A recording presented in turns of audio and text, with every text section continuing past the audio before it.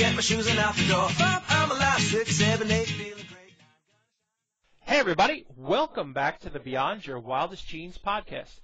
I am your co-host today, Dr. Mike Akinfora, and I'm thrilled to have with me on the show Dr. Belisa Vranich. Dr. Belisa, how are you? Hi, thanks for having me. I'm very excited to be here. Dr. Belisa Vranich is a renowned clinical psychologist, public speaker, and the author of Breathe, simple, revolutionary 14-day program to improve your mental and physical health. It's by St. Martin's Press and Hay House. Belisa is also the director of breathing science at the Ash Center Comprehensive Medicine in New York City. As founder of the breathing class, Dr. Belisa has taught and lectured nationwide on topics related to dysfunctional breathing patterns and stress. Unique in its straightforward approach, the breathing class addresses both physical and psychological problems related to oxygenation that is out of balance and teaching people to breathe in an automatically congruous way that maximizes balanced inhales and exhales. Dr. Belisa has taught workshops that cater to a wide audience, from the Omega Institute of Holistic Studies in Rhinebeck, New York, to staff and clinicians at the San Diego Marine Base. She regularly works with corporations and hospitals throughout the U.S., including the Young Presidents Organization, Jump Trading, Floortech Inc., UCLA, Sony Music, Coty Inc., Soho House in New York City, and the U.S. Department of Justice. The breathing class has been reviewed by a variety of publications, including the Oprah Magazine, the Wall Street Journal, Details Magazine, W Magazine, Men's Journal, Men's Health and Fitness, the New York Observer, Jiu-Jitsu Magazine, and Du Jour Magazine. That was a mouthful. I am thrilled to have you on the show. I can't wait to dive into your book. But before we do that, Belisa, please tell folks your journey. Oh, well, it's been a long and winding one to get me to be here. I can't say that I went to college saying, hey, I want to teach people how to breathe, or even having as much knowledge of anatomy that I found that I've needed. So my background is actually in psychology, and specifically in child psychology. So I spent a lot of time doing IQ testing and learning about children and how they learn and how to teach them. So that has helped tremendously in getting me to be able to explain and to be able to teach people how to breathe, believe it or not. But that's where I started out. And then as I looked at the effect of stress on folks and how badly they were handling their stress and how few tools they had, that sent me over to look at breathing. I noticed that people in general were breathing in a way that didn't really make sense. And most of us breathe in a way, like you mentioned, that's anatomically incongruous, that biomechanically is really unsound, that pretty much just makes no sense given how we're designed, and that there's incredibly bad repercussions throughout our bodies and our brains and our soul when we breathe the wrong way. And that's what brought me to be able to teach and to set up the breathing class, and now work specifically with teaching people how to breathe. I love this, and we're going to dive into this. So talk to me about breathing. Being from the East Coast and living literally 10 minutes outside of Manhattan growing up here, and I tell my patients this all the time, we have become, over time, short, shallow breathers. And we're not breathing exactly properly. So tell me how this works. Let's start from the beginning. How is it that your method in 14 days is going to improve people's mental and physical health? Well, what happens is the first thing you have to do is understand the way your body is designed to breathe. So there's steps.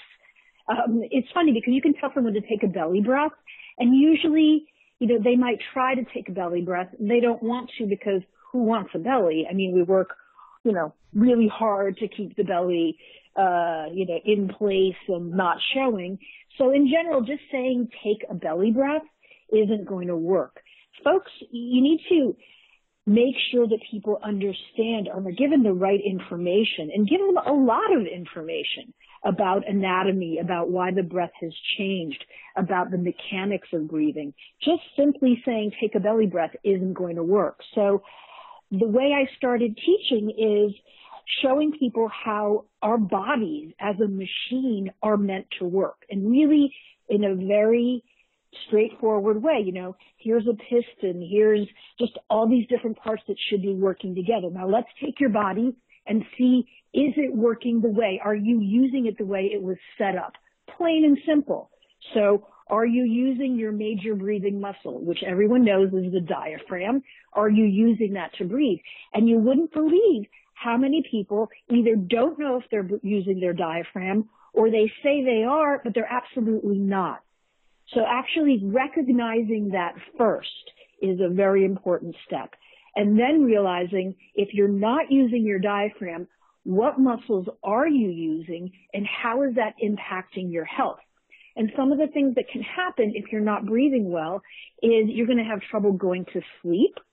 You're going to be breathing in a short, shallow way because you have no choice. You might have lower back pain because your diaphragm is attached to your spine. You might have digestive problems because your diaphragm also helps digestion. It helps what's called peristalsis.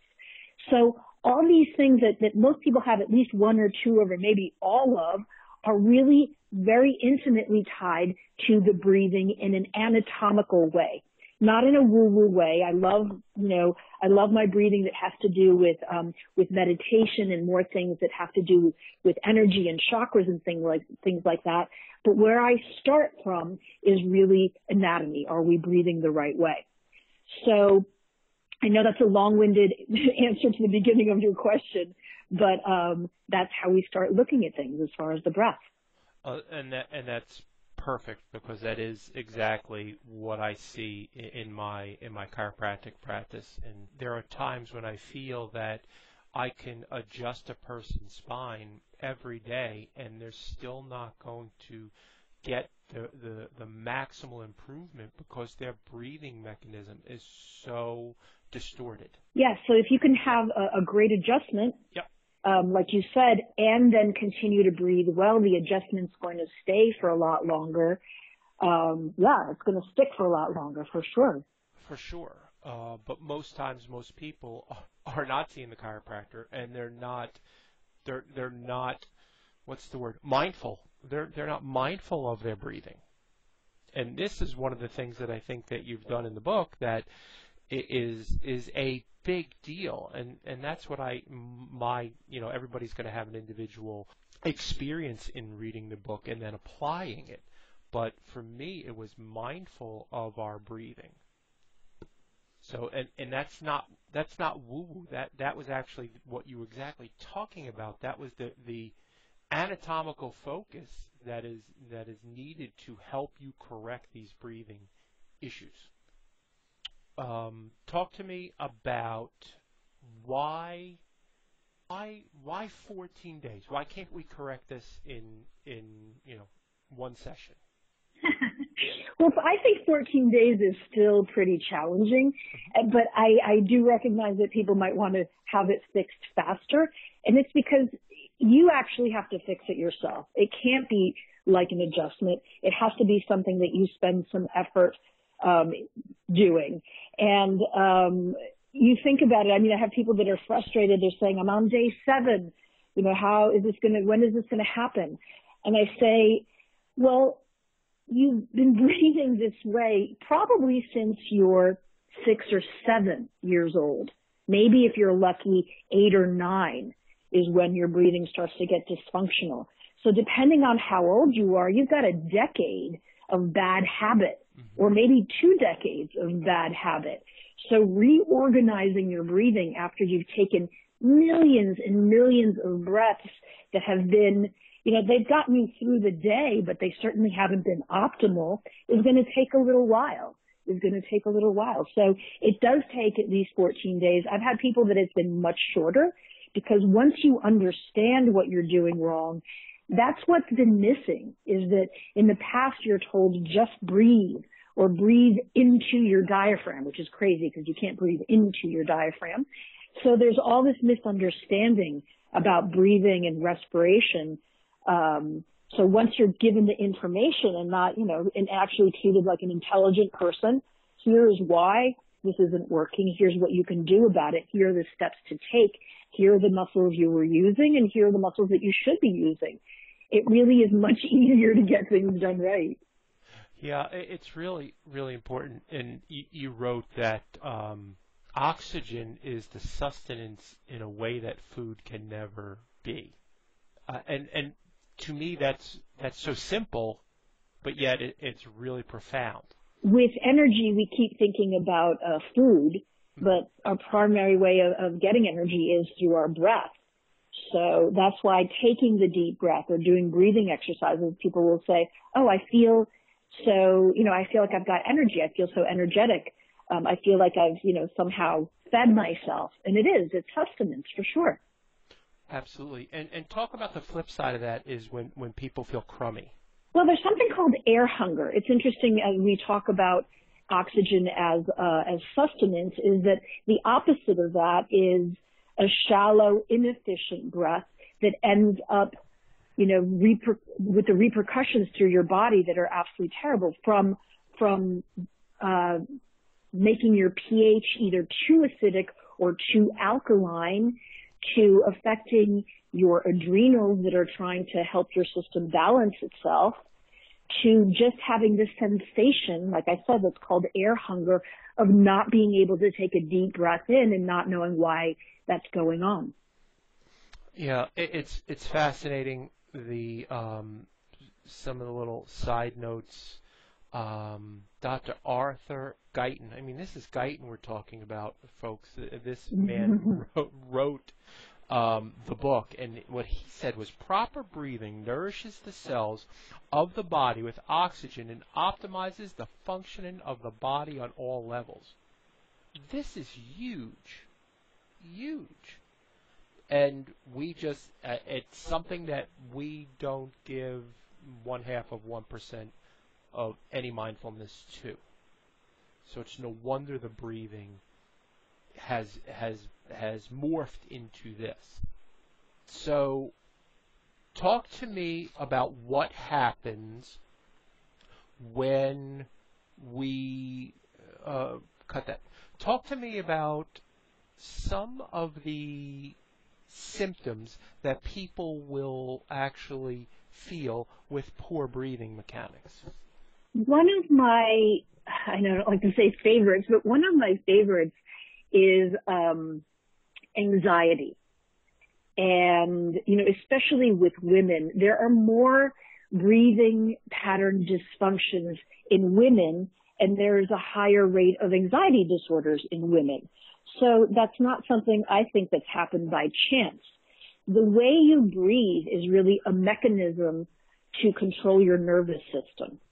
So lavender candles, great music, all kinds of other wonderful things that help you relax are great. But the mechanism, the actual knobs and levers that your nervous system goes to see how it should be responding or how your brain and body should be feeling is your breath.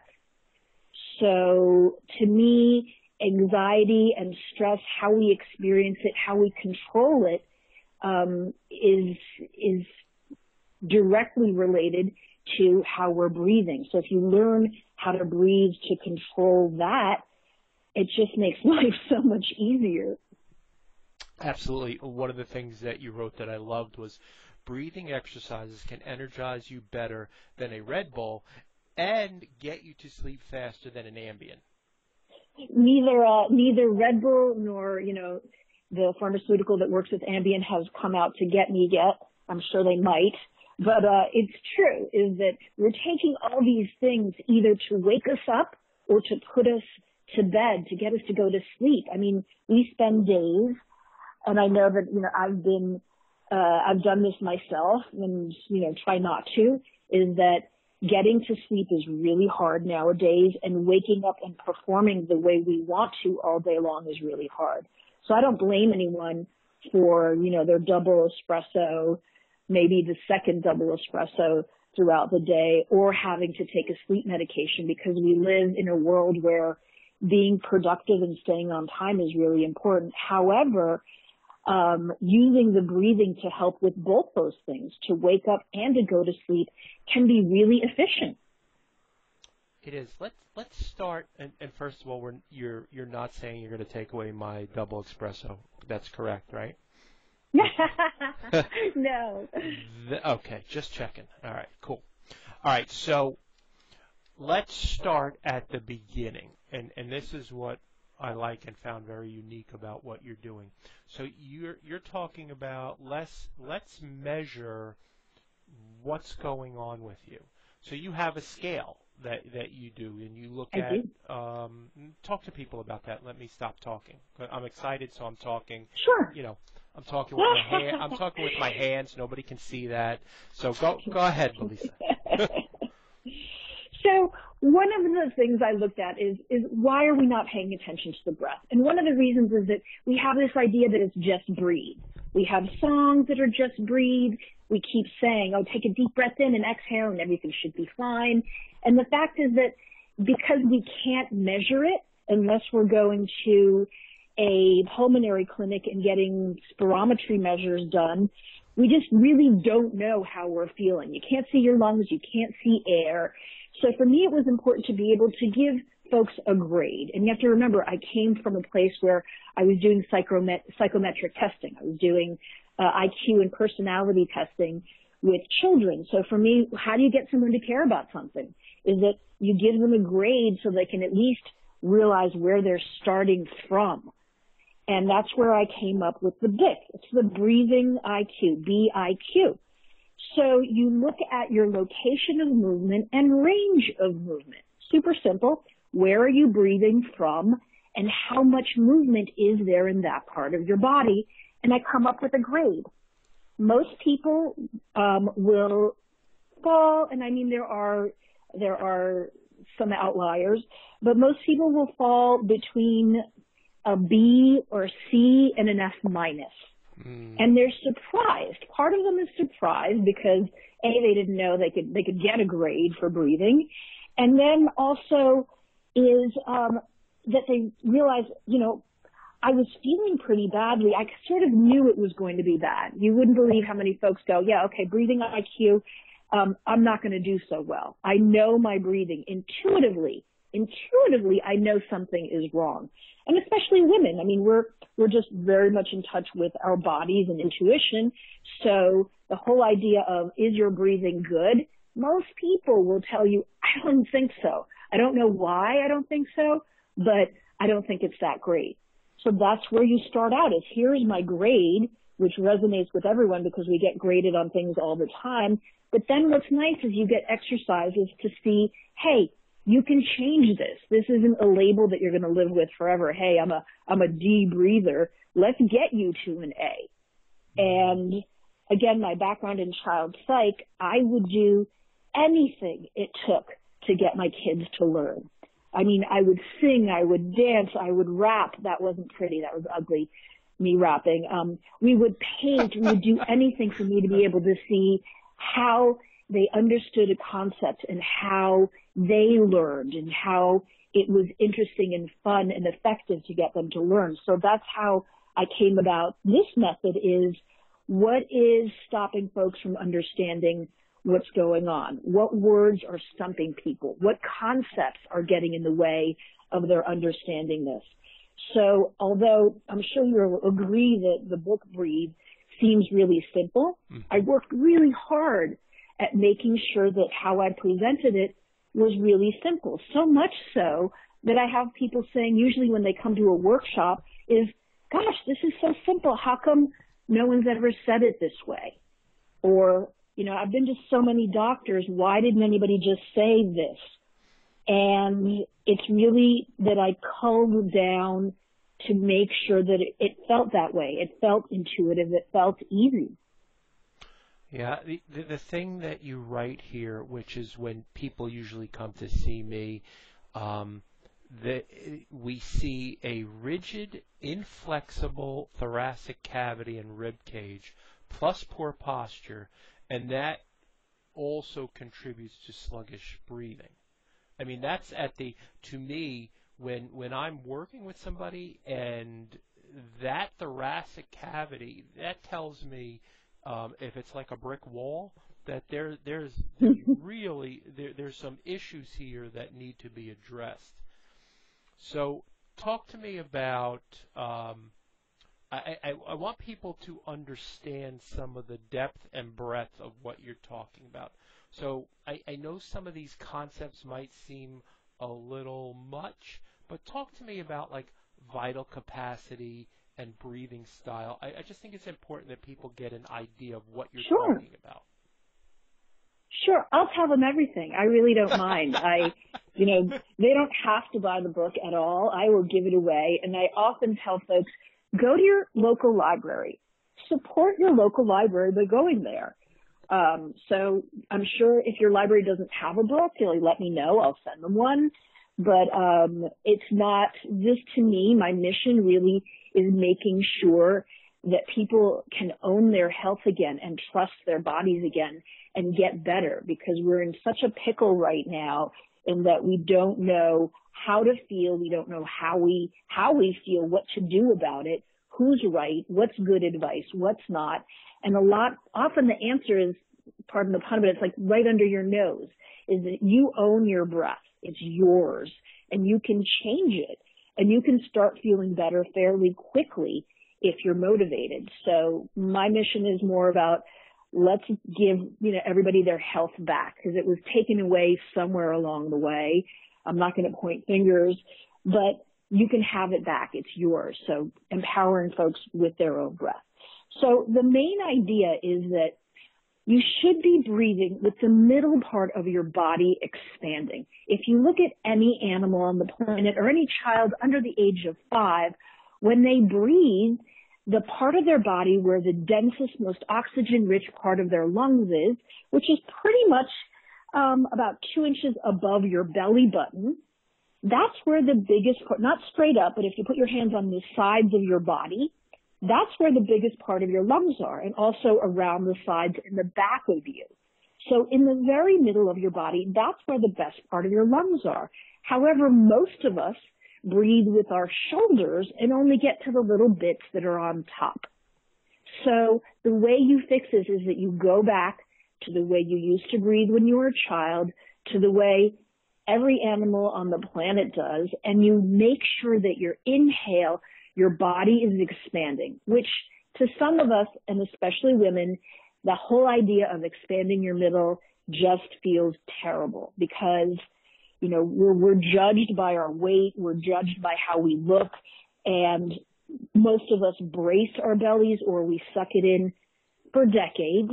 So the whole idea of expanding your middle just sounds and feels terrible. However, you only do that for a second until you have to exhale. And when you exhale, you narrow that part of your body, and actually your abs and your core and your pelvic floor get stronger when you breathe this way. So yes, for that split second, you're going to expand your body, but then you're going to spend the entire exhale narrowing your body, using your abdominal muscles, squeezing out all that residual air, which, as you said, the flexibility of your thoracic cavity is so important because inhale means expand and exhale means narrow and contract. I love that. So, Belisa, there are folks, I think we're up to about 700,000 subscribers, and folks are sitting out there, and you know what they're thinking? This has got nothing to do with me because I breathe great. That's what they're thinking, because we look at something, we look at things logically, and then we react emotionally. But logically, they're thinking, well, they're thinking that's my friend Mary, that's my friend Sally. It's not me. So let's do. It's definitely Bob. That is Bob. Yeah, let's do. I like how you said this. Let's do a little self-exam. So talk to people about some of the postures that affect breathing and the jobs that you see that in? Sure. Well, what I'd like for you to do to start getting this together is that if you're inhaling and getting taller and then exhaling and feeling like you're coming down, you're what's called a vertical breather. And most of us are vertical breathers, is that we inhale, we sort of look up, you puff up your chest, look out into the distance. You may look a little bit dramatic. Maybe you'll even put your arms out at your side. And that's what you feel like a good breath is, because that's what we're told a good breath is. That's what we see on commercials and movies, is that this deep breath is this dramatic upwards motion, and usually a narrowing of the belly, especially with superheroes, is that you see this narrow middle.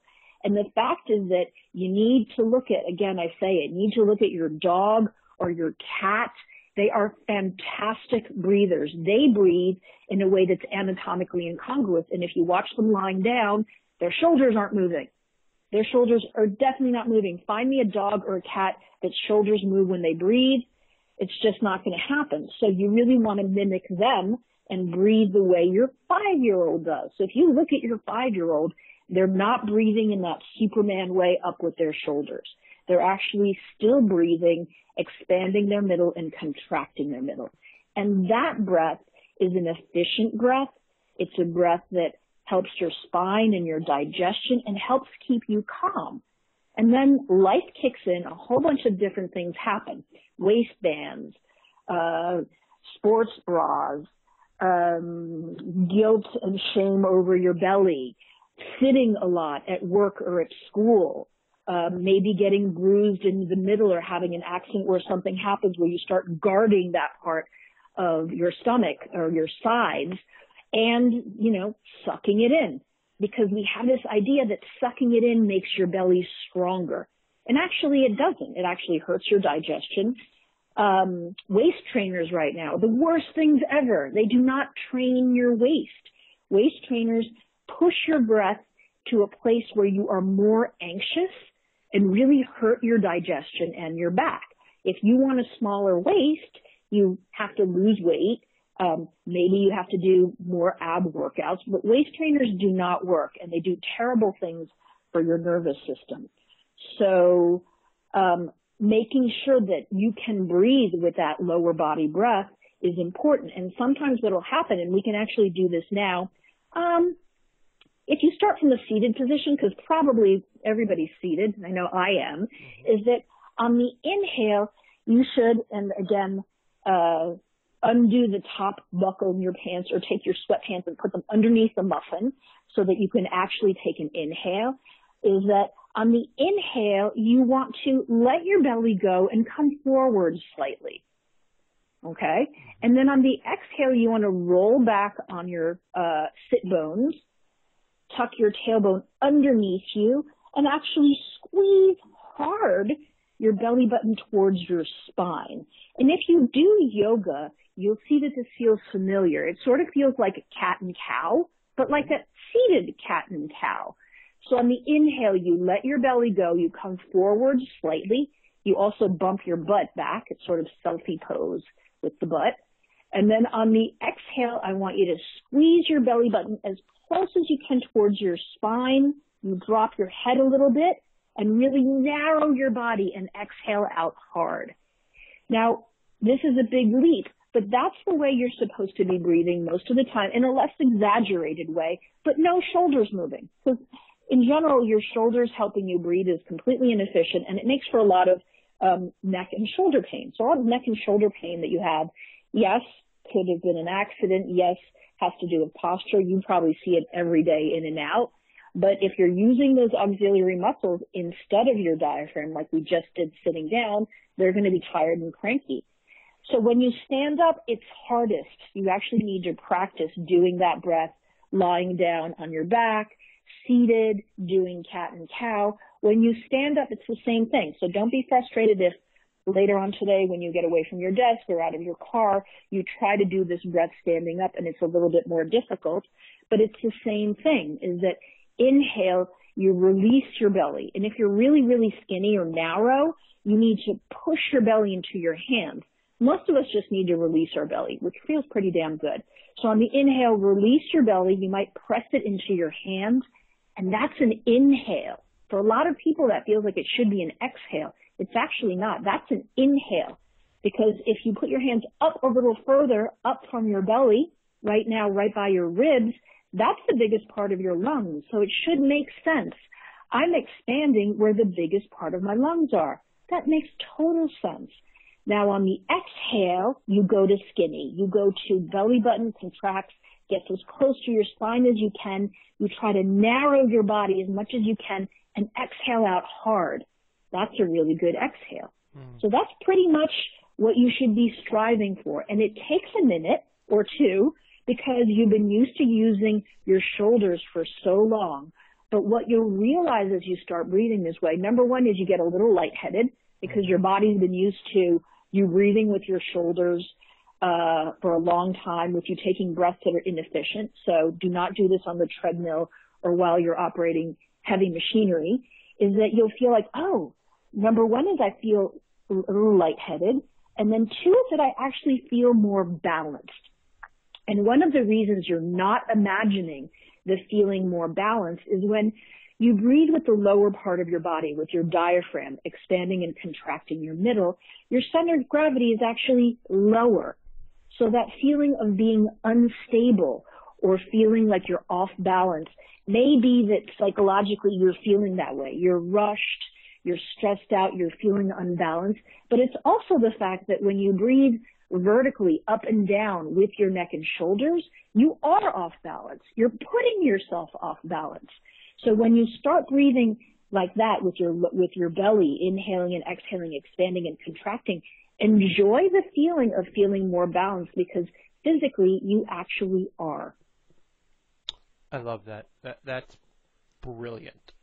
Talk to us about the difference between, say, like a paradoxical breather or gasper and a breath holder. What happens with that? Sure. Oh, those are my favorites. So once you figure out if you're a vertical or horizontal breather, or most people are vertical with a little bit of mixed, then you can start pushing yourself not to be vertical and to be more horizontal. And again, ladies, I'm going to remind you that when you do these exercises, they are fantastic ab exercises. Your abs will actually get stronger and your pelvic floor will get stronger. So the breakdown of different types of breathers is that you can be one of the worst ones, and it's fairly common. It's called paradoxical. And that actually means that on the inhale, you puff up your chest and you narrow your belly. Not good. So usually you can tell a paradoxical breather because I tell you to inhale, expand your body, exhale, narrow, and your whole body goes, what are you doing? That feels completely opposite of what I want to do. So if you're listening right now and you're thinking, this is so strange, this is the opposite of what I want to do, well, you're a paradoxical breather, which means that you're running on fumes, you're probably exhausted, and that changing your breath to be horizontal is actually going to be life-changing for you because you're breathing, without going into too much detail because it's hard to show you without an image of a diaphragm, is that you're breathing the exact opposite of the way your body wants to breathe. So think about the energy that you've been spending on battling with your body, where the inhale is a narrow. When your body wants to take in air through the best part of the lungs, you've been squeezing it. And now when it actually wants to get rid of air, you're relaxing it. So my paradoxical breathers, relearning how to breathe just really is completely life-changing. I have no other word for it. Then you have breath holders, and a lot of us, especially women, are breath holders. And breath holders are stressed out. So they're just, think about it, your natural reaction to something that's startling or stress is holding your breath. Well, breath holders will do this all day long, all the time, as if they're holding their breath underwater, but they're above on land. So breath holders, usually you'll find that they'll yawn or sigh a lot.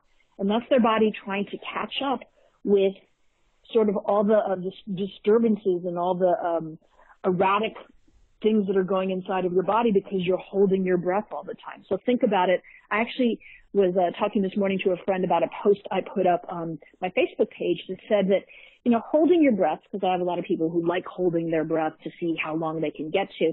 Yeah, that can be fun and it's interesting, and there are times that can be useful, but breathing continuously is actually what you want to be doing. So with breath holders, making sure that their hips are moving on the inhale and the exhale. The inhale, you're bumping your butt back. It's selfie butt. On the exhale, you're tucking your tailbone underneath you. So you're getting flat butt goes underneath your body and you're squeezing your body. So making sure that your hips are moving will keep you breathing throughout the day. And that takes a little while to get used to, because that stress response of holding your breath is something that's pretty deep inside our brains. And then folks who hover. So folks who hover, inhale tiny sips and exhale tiny sips. And usually this will be the person who tiptoes a lot. So again, I don't want to make huge generalizations in personality types, but your folks who hover have had to tiptoe, and with their breath, they tiptoe. They don't feel like they deserve to take a deep breath or want to make noise to exhale. So watch yourself. See, are you taking a big breath? Are you expanding your body? Or are you just trying to be quiet and sip in a little bit of air here and there? That being said, the folks who hover the most as far as sports, because I work with a lot of people in sports, are golfers. Golfers are terrible, terrible breathers. They will inhale a tiny bit and exhale a tiny bit and then wonder, why they don't feel so great, why they aren't doing as well as they'd like to. But golfers hover a lot. And the other sport is Pilates. Pilates folks, even though Joseph Pilates was a big believer of the breath, tend to exhale really well, but not really inhale in an expansive way. Before we got on the show, folks, I was telling Belisa that I actually read the book. I didn't see that. So that's mind-blowing to me. Very cool. Very cool. Thank you. Put that one in the book. I don't want to give away the whole book. And I really, folks, you got to read this. This is an amazing book. How do you relearn to breathe? So the understanding, this is important, the understanding of when things went awry is important. And as human beings, we need to understand the why.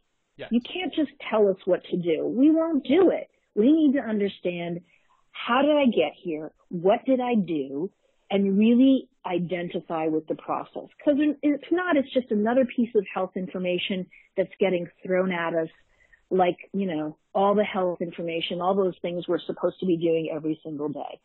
So it's really about, very personal, is about looking at your own breath and saying, yes, like I remember getting poked in the belly when I was 8 by someone and being called fatty.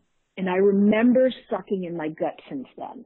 And I remember sucking in my gut, and good grief, actually, I've been sucking in my gut since I was 8 years old. And wow, no wonder I feel like I have this sensation of not getting enough air. Wow, there's a name to that. It's called air hunger. So it's really about looking at the process and looking at your own experience of when did I stop breathing well.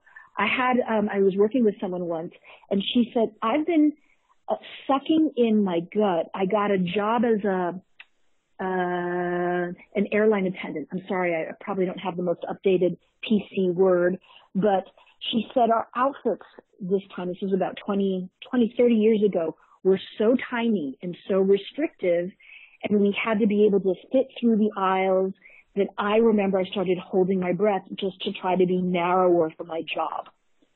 And, she looked and found the place where she had changed her breath that she could remember. So looking to see where you changed your breath and why you did it is important in sort of dismantling your own bad breathing habits. And then is understanding the diaphragm, because we don't understand it. I mean, our knowledge of human anatomy is so poor, and I'm sure you see this all the time. but people don't know what muscles they have, where they are, what they do. We need to, own our bodies more. It's such a perfect, beautiful machine if you don't mess it up. And the diaphragm is something that people don't understand. They think about, it's a plunger, which is the worst analogy ever. Worst analogy. It's not a plunger. Or they say, it's such an ugly one too. So, and they say, you breathe into your diaphragm. If I hear one more person talk about breathing into the diaphragm, you can't breathe into your diaphragm. It's a flat or dome-ish muscle that's like, I say it like it is. It's like a frisbee. I know that the last workshop I gave, I said it's like a flank steak the size of a frisbee because it's big, it's muscular. So, okay, I do a lot of food analogies, usually because I'm hungry. So I reference, steaks and pizzas and things like that. But if you think about this enormous muscle, the size of a frisbee that's a flank steak, well, damn, that is some powerful thing right there. And are you using it? Yeah, well, let's look at your grade. Let's look at your BIC grade. You got a D? Well, that's pretty much your no. You're not using that big, huge muscle that's right underneath your heart and right above your second brain, your gut, your intestines. And when you start using it, not only do you take better breaths because you're using bigger part of your lungs, you're massaging your heart from the bottom, you're massaging your intestines from the top, you're letting your vagus nerve know that you'd like to calm down, lower your heart rate, lower your blood pressure, lower your cortisol. All kinds of good things happen. So really not treating people like they're stupid and letting them have as much information anatomically and psychologically about the breath helps them be able to change things. Well, this has been amazing. I could talk to you all day about this. I've gotten so much out of this, and I'm really grateful for you taking the time, but I'm also cognizant of your time. Talk to people about where they can find you in the world, Belisa. Sure. Unfortunately, I spend way too much time on Instagram, which everybody spends way too much on Instagram. But at least you know exactly what airport I'm in, and what I'm eating at every airport. So my Instagram is Dr. Belisa, DRBELISA. The Facebook page is The Breathing Class by Dr. Belisa. The website is The Breathing Class. The book is Breathe. I'm obviously not very creative when it comes to names. And what I do is I travel and teach. So for instance, I'm teaching a group of CrossFitters. I'm going over and teaching at the VA in Nashville.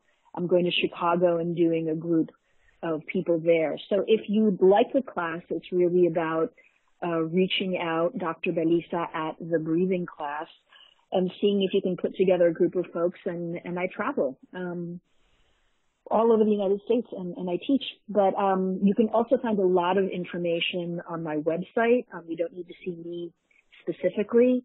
I do podcasts whenever I'm invited because I love being able to give out information in this way. And like I said, if you would like to get the book, that's great. It's St. Martin's Press or Hay House if you're in the UK.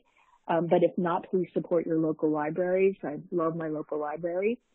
And I'm very good at answering questions. If you email me, if you drop me a line on the website or on Instagram, I definitely will answer as quickly as I can. Just a selfish question on my part. When will you be teaching your class in New York City again? New York City, I don't have a class scheduled right now, but that doesn't mean that I won't next week. Okay. It's more about when I happen to land there and organizing it. Gotcha. So I don't have one set up for right now. I'm doing a lot of teacher training right now. So I just found that a lot of people wanted more information than just the workshop. They kept saying, do you do certification? Do you do an intensive? So right now, if it's something that interests you, I get people who are either in health in some way or are looking to go back to work and want to teach something, or just want a really intensive class. They don't plan on teaching, but they want to take the intensive class. So I'm doing a lot of teacher training. There is one coming up in September, and you can always do it remotely. I have a fantastic senior assistant and I that do teacher training online together with people one-on-one, and that's great fun, and you learn a lot for sure. Well, thanks so much for sharing your ideas and your book, and really what I see is an important mission with our audience today. I really appreciate you taking the time out.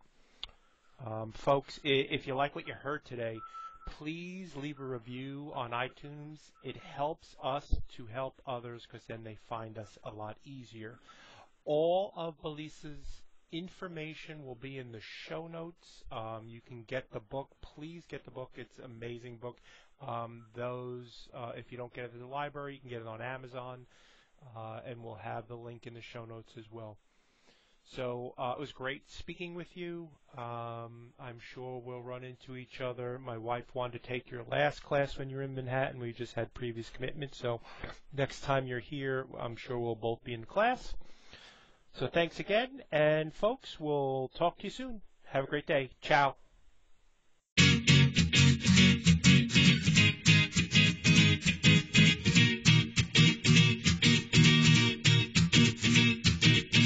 2, 3, 4, get my shoes and out the door. 5, I'm alive. 6, 7, 8, feeling great.